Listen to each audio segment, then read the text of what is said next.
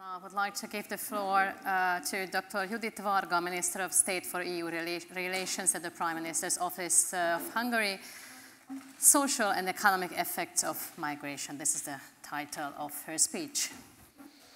Good afternoon, ladies and gentlemen, honorable guests. Tisztelt Hölgyeim és Uraim! Let me speak in English because I see many guest speakers in the room. As Minister of State for European Relations, it is my first duty to speak to our expat communities and to foreign citizens. So thank you very much for coming to the conference. I think after so many distinguished speakers and presentations, valuable presentations, I have serious doubts whether I can still offer you some novelty in this very hot topic of migration.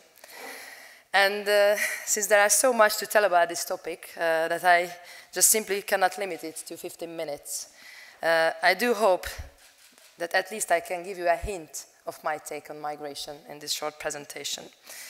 It is common sense that migration is the #1 topic on the European Union agenda. And according to the recent Eurobarometer polls and data, migration and the security challenge which is linked to migration is the primary concern of European citizens. So it would be hard to deny this fact. Yesterday I was just talking to a Belgian diplomat in the European Council, and he himself mentioned this without any question, that of course there's no question that European elections will be determined by this very, very hot topic.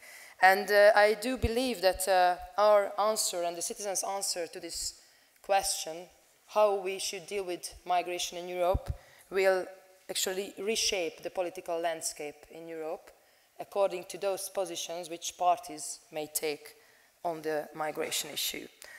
Ladies and gentlemen, as I spent my whole week in Brussels, I had the opportunity to remember my good old days because I had been living there for almost 10 years. And I take my favorite daily, Le Soir, which made me always upset and gave me a good blood pressure instead of a cafe.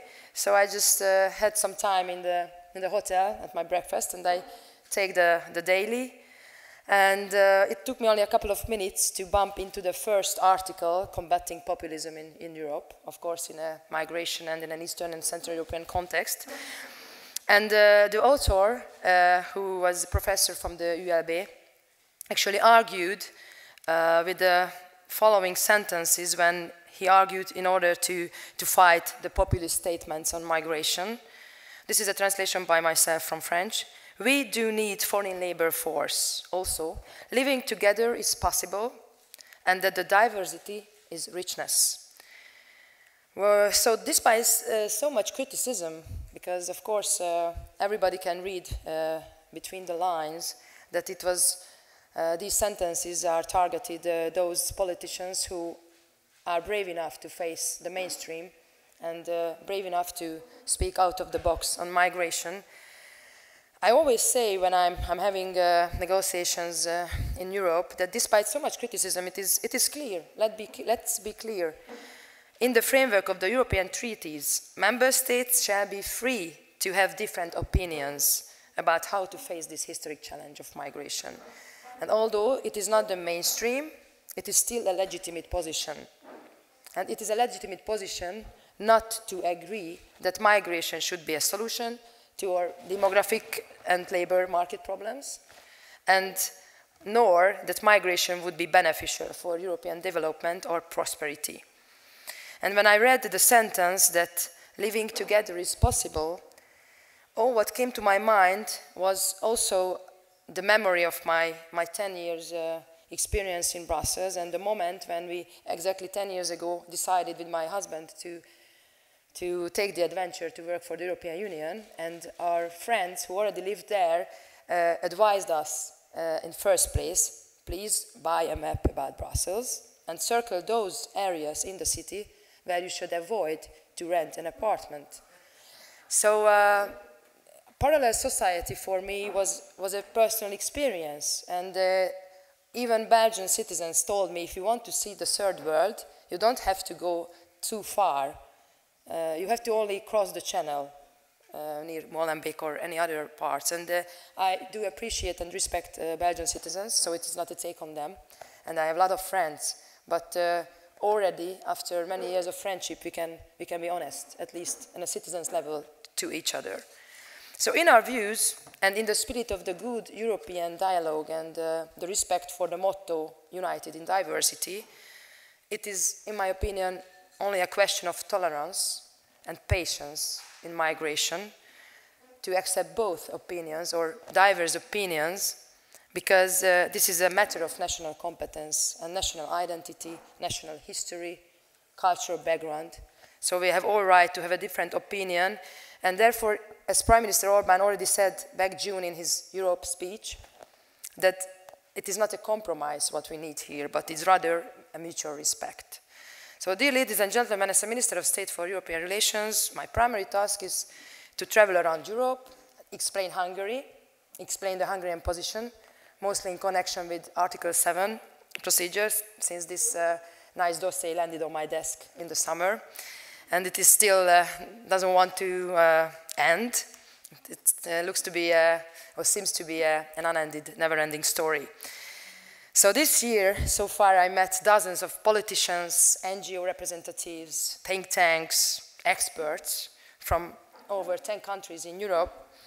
And there has been a constant recurring question or a whispering topic in the corridor: why do Europe's leading politicians want to settle migrants on the continent? Why do they want mass colonization to Europe? And in the spirit of mutual understanding, mutual respect, I try to somehow group all the views what I already heard during my negotiations and meetings all across Europe. And I try to organize them into 4 categories. And in the followings, I will try to argue that these theories are all wrong. Since State Secretary Katalin Novák already had a very detailed explanation on the demographic lines and challenges, I won't touch it upon so longly, but let me list these 4 categories. They often say that we need migration in order to tackle the labor shortage. This is always the most popular answer. The second one, which is closely linked to this, aging society is a challenge. We are facing a demographic collapse, so we need fresh mass migration so we can avoid this catastrophe to come. And there is a third one, which is my personal opinion.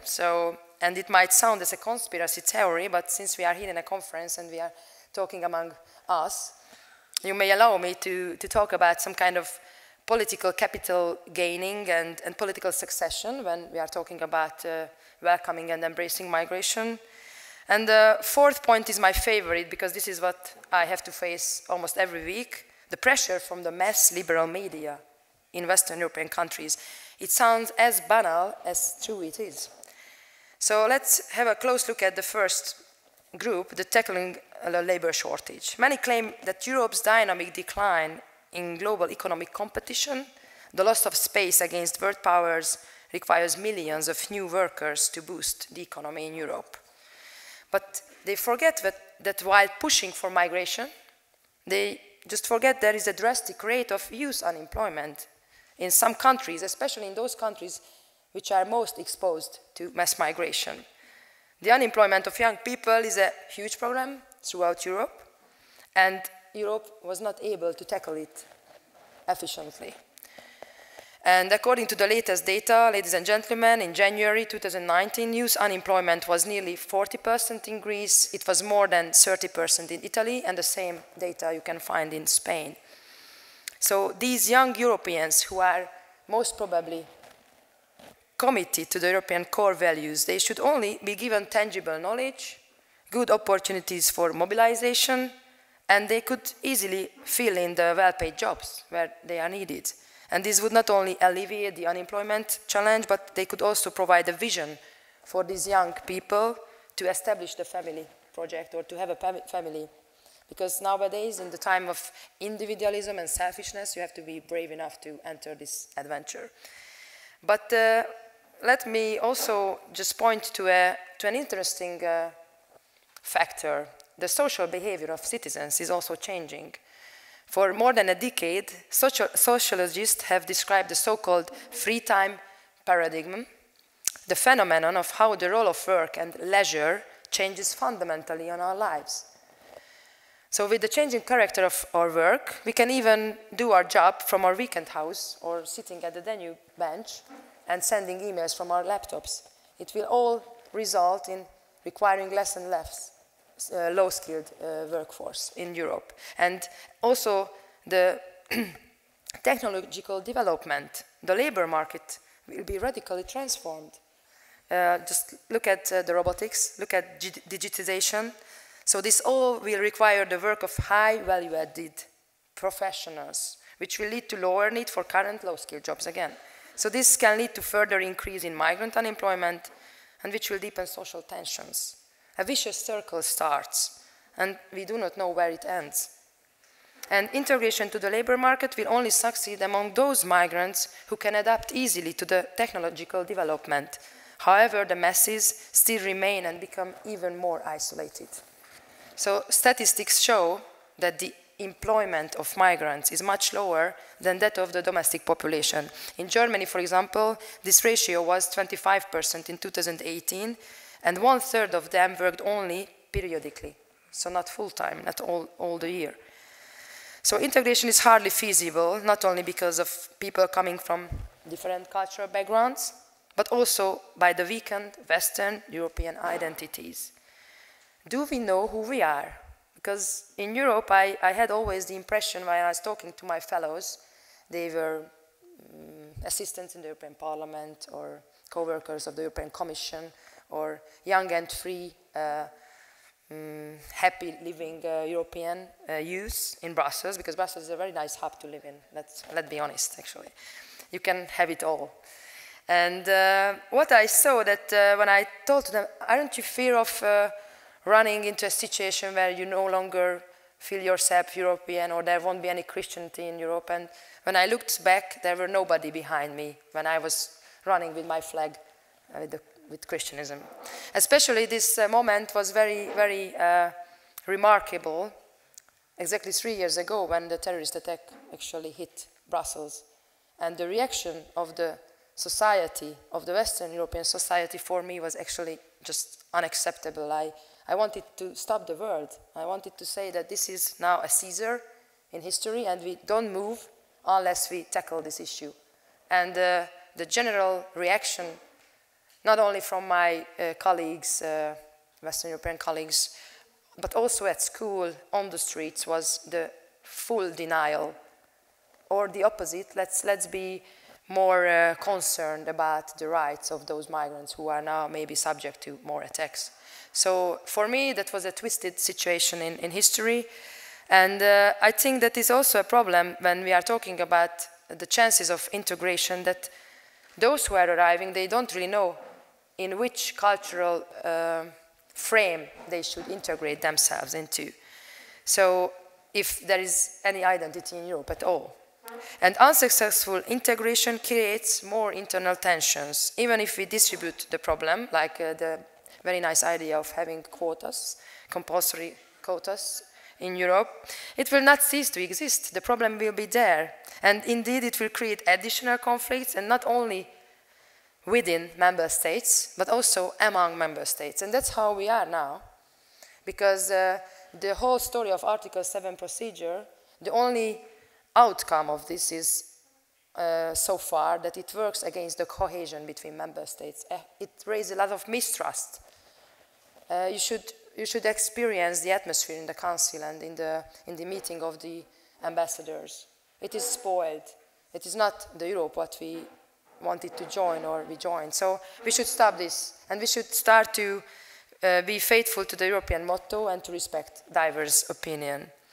And let me just give you a final remark to this first group. So when we are talking about the labor market shortage and the integration problem, in Western Europe, the concept of nations sounds already suspiciously negatively. So that's why if I'm talking about our future, or concept about the future of Europe, and we believe in the strong cooperation of strong nations, which may add to a strong Europe, I always replace the word strong nations with strong member states, because they just don't want to understand what I'm talking about. They always think I'm a nationalist, but I'm not. So this is very, very important to understand that the concept of nation is actually the essence of a phenomenon when I feel myself identical with certain community in Europe, and because of my historical and cultural background. And due to historical facts, unfortunately, the concept of nation is more likely a source of nationalism for some Western European fellows, and they don't make their research into Central European history, because for us, the nation was a prerequisite for survival, always in history. Thank you. And of course, the second step when we are talking about the concept of the nation and the concept of strong Europe, of strong nations, if there's no nation at all, or no feeling of community, or this is a very weak feeling, integration is determined to fail. A multicultural society does not create diversity, despite the fact that it is frequently said by leftist liberal opinion leaders. Rather, it leads to isolation and the emergence of parallel societies. So let me move to the second group. This is the aging societies, the decreasing population, the demographic collapse issue. Of course, they see in this context who are pro-migration politicians that this is a possibility, a good opportunity for us to tackle this challenge. And these arguments are wrapped in a nice sugar coat of solidarity, but I think it's self-deception and selfishness. Because what I often see in politicians' speeches, that they only want to have the best part of migrants, and they can have the rest left behind in their origin countries. I see I have to finish. Let me just mention 3 points. The political capital issue. In the family of the left wing and liberal parties, there is a problem that they have no message. To every question, the answer is more Europe, more integration, deeper integration. And they think that by embracing migrants, they will be provided with a lot of political support. But they should know that these people, they won't give up on their own values, their own culture. And when the crowd will just rise, they will opt for a political party which will represent their own values and their own cultural backgrounds. So this is wrong to believe that with this they will have some kind of political succession. And pressure from the mass media, I think in short, politics has been prohibited in Europe. So I do hope that in the future politicians will be free in Western Europe as well, so there will be a real freedom of speech, that they can speak what they think about and they can name facts as they are, and non me ansha. So they should be deliberated, and I ask you to encourage them to be deliberated. And all in all, yeah, last year I was very adventurous, and I went to a film festival about migration, and it was Michael Haneke's film. The title is Happy End. We watched the same movie. I was sitting in a room with many fellows from Western Europe, and at the end of the film, we interpreted the drama. For me, it was about a Europe that is old, rich, and selfish, and that has already given up on itself. However, for others, it was just about a strong message that we need to welcome more migration, and these selfish Europeans, they don't want to help migrants. So I think we need respect. Although we are watching the same movie, we must have the right to have a different interpretation of what we see. Thank you very much.